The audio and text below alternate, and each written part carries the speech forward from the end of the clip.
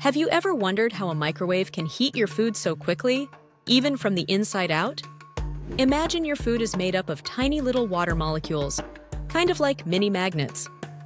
A microwave oven uses something called microwaves, which are a type of invisible energy wave, to make those water molecules wiggle back and forth super fast.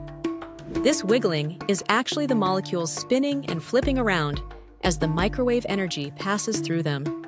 When the water molecules move, they bump into their neighbors, causing friction.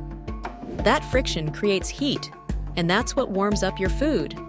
The more water in your food, the faster it heats up, which is why things like soup get hot quickly. The microwave's turntable helps the energy reach your food evenly, so you don't get hot and cold spots. That's why sometimes, if you don't stir your food, some parts can be much hotter than others. So, a microwave doesn't just blast your food with heat from the outside.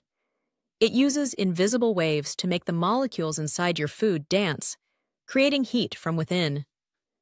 This is also why foods with less water, like bread or crackers, don't heat as well in a microwave. The microwaves are really good at exciting water molecules, but not so much other parts of food. That's the secret behind the magic of microwave ovens.